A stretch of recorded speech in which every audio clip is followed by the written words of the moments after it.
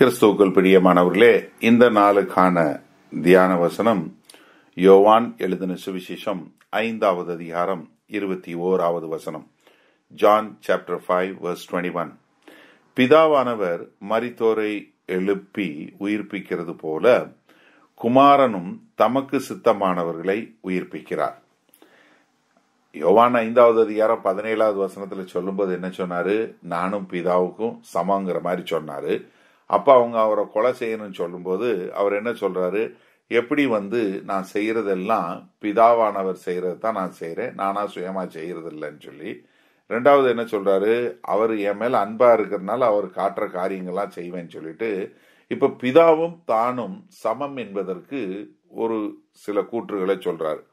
முதல்ல ஒரு இது என்ன சொல்றாரு? பிதாவானவர் மரித்தோரை எழுப்பி உயிர்ப்பிக்கிறது போல. நம்ம பழைய ஏற்பாட்டில் பார்க்கிறோம் பிதா மரித்தோர்களை உயிரோட எழுப்புவதை. நம்ம எலியா எலிசா தீர்க்கதரிசிகள் 2 பேர் அதை பார்க்கிறோம். 1 ராஜாக்கள் புஸ்தகம் 17வது அதிகாரம் 22வது வசனத்துல பார்க்கிறோம். அங்கு எலியா மரித்து போன ஒரு பிள்ளையினுடைய ஆத்மாவை அவனுக்குள்ள திரும்பி அவனை உயிரோட எழுப்புனதை நம்ம அங்க பார்க்கிறோம். அது எலியா மூலமா நடக்கிறது. அடுத்து பின்பு எலிசா மூலமாக 2 ராஜாக்கள் புஸ்தகம் 4வது அதிகாரம் 32 35 வரை உள்ள வசனங்கள்ல சூனமத்தியாளனுடைய அந்த பிள்ளை எப்படி மரித்து போகிறது, அந்த பிள்ளை எப்படி எலிசா உயிரோட எழுப்பினான். அது பிதாவாகிய தேவன் மரித்தோர்களை உயிரோட எழுப்பினதை சொல்லக்கூடிய காரியம். ஆனா குமாரன் என்ன பண்றாரு? அதே போல தனக்கு சித்தமானவர்களை உயிரோடு எழுப்புகிறார். அந்த பின்பகுதி பாருங்க. முதல்ல பிதாவானவர் மரித்தோரை உயிர்ப்பிக்கிறது போல குமாரனும் தமக்கு சித்தமானவர்களை உயிர்ப்பிக்கிறார். நம்ம பார்க்கிறோம் குமாரன் எப்படி மரித்தோரை உயிர்ப்பிக்க வைத்தாரு. மார்க் 5வது அதிகாரம் 35 42 வரை உள்ள வசனங்கள்ல பார்க்கிறோம். அந்த ஜெப ஆலய தலைவனுடைய மகள் மரித்து போகிறாள். ஆனா ஆண்டவர் சொல்றார், நீ பயப்படாது, நீ விசுவாசி அப்படின்னு போய் அந்த பிள்ளைய அவர் உயிரோட எழுப்பி கொண்டு வருவதை நம்ம பார்க்கிறோம். அதே போல லூக்கா 7வது அதிகாரத்துல 11 15 வரை உள்ள வசனங்கள்ல பார்க்கிறோம். விடோ ஆஃப் நாயின் என்று சொல்ற நாயினுடைய அந்த விதவையினுடைய மகளை அவர் எப்படி அவளை மறுபடியும் அந்த பெண்ணை உயிரோட எழுப்புகிறார் என்று.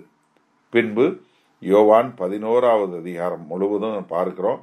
லாசரு எப்படி அவன் மரித்து போனான். அந்த மரித்து போன லாசருவை 4 நாட்களுக்கு பின்பாக அவர் எப்படி அவனை உயிரோட வெளியே கொண்டு வந்தார் என்றது குறித்து நம்ம பார்க்கிறோம். அப்ப என்னன்னா, இப்படிப்பட்ட காரியங்களை எல்லாம் குமாரன் செய்கிறார். அங்க என்ன, மரணத்துல இருக்கிறவங்களுக்கு பிதாவாகிய தேவன் உயிரை கொடுத்தாரு. இங்க குமாரன் அவரும் தனக்கு சித்தமானவர்களை உயிரோட எழுப்பினாரு. இங்க என்ன மறுபடியும் சொல்ல வர்றாரு? அவர் நீங்க போய் நானும் பிதாவாகிய தேவனும் சமம் என்பதை நீங்கள் அறிந்து கொள்ள வேண்டும் என்பதற்காக இங்கு ஆண்டவராகிய இயேசு கிறிஸ்து அதை எடுத்து விளக்கி காட்டுகிறார். எப்படி பழைய ஏற்பாட்டுல பிதா உயிரோட எழுப்பினாரு, அதே போல நானும் இங்க உயிரோட எழுப்புறேன், நாங்க 2 பேரும் ஒன்று என்று சொல்லக்கூடியதாக அவர் அங்கு சொல்லக்கூடிய காரியத்தை நம்ம பார்க்கிறோம். சரி, இந்த நாள்ல இந்த வசனத்தை நம்ம எப்படி வாழ்க்கையில் அபியாசப்படுத்திக் கொள்ள முடியும்? மத்தேயு 10வது அதிகாரம் 7வது 8வது வசனத்துல சொல்லும் போது, போகையில் பரலோக ராஜ்யம் சமீபத்திருக்கிறது என்று பிரசங்கியுங்கள், வியாதியுள்ளவர்களை சுத்தமாக்குங்கள், குஷ்டரோகிகளை சுத்தம் பண்ணுங்கள், அடுத்து என்ன, மரித்தோரை எழுப்புங்கள். அல்லேலூயா.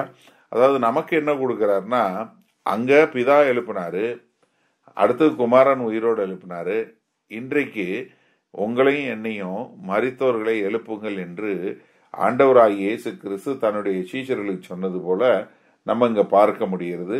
நிறைய ஒரு சில ஊழியக்காரர்கள் மூலமா ஆண்டவர் மரித்தோரை எழுப்பினதை நம்ம பார்க்க முடிகிறது.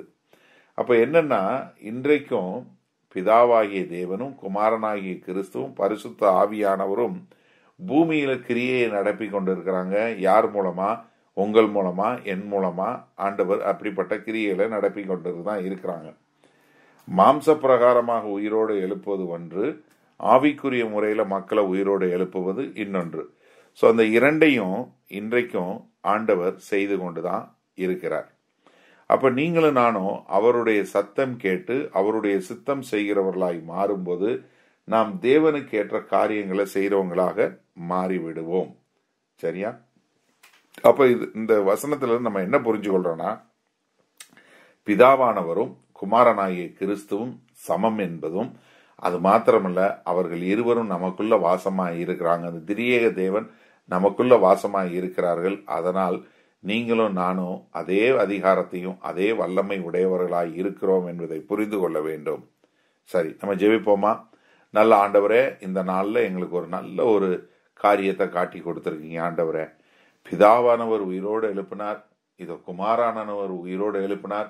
எங்களுக்கு நாங்களும் அப்படி மரித்தோரை உயிரோடு எழுப்பக்கூடிய ஒரு காரியத்தை கொடுத்திருக்கீங்க. சிலர் ஆவியில மரித்தவர்களாய் இருக்கிறவங்கள உயிரோடு ஆவிக்குள்ள உயிரோடு எழுப்பக்கூடியவர்களாயும், சிலர் மாம்சத்துல மரித்தவர்களே மாம்சத்துல உயிரோடு எழுப்பக்கூடியவங்களாகவும் நீங்க உருவாக்கி இருக்கீங்க ஆண்டவரே. அதற்காக நன்றி செலுத்துகிறோம். நாங்கள் ஆண்டவரே, யோவான் 5:19 சொன்னது போல, பிதாவானவர் செய்ய குமாரன் காண்கிறது எதுவோ அதே அன்றி வேறொன்றையும் தாமாய் செய்ய மாட்டார் என்பது போல, நான் எங்களுக்குரிய ஆவிக்குரிய கண்களை திறங்க சுவாமி. இந்த நாளிலையும் இந்த தேசங்கள்ல இந்த பட்டணங்கள்ல நீங்க என்ன செய்கிறீர்கள் என்பதை எங்களுடைய ஆவிக்குரிய கண்கள் காணட்டும். அதன் மூலமாய் உமக்கேற்ற கிரியை செய்கிறவர்களாய் நாங்கள் வாழ வளர எங்கள் தேவன் கிருபை பாராட்ட வேண்டுமாய் பிதா குமாரன் பரிசுத்த ஆவி நாமத்தினால ஆசீர்வதி ஜெபிக்கிறோம் ஜீவனுள்ள வல்ல பிதாவே, ஆமேன். கர்த்தர் உங்களை ஆசீர்வதிப்பாராக. நாளை சந்திப்போம்.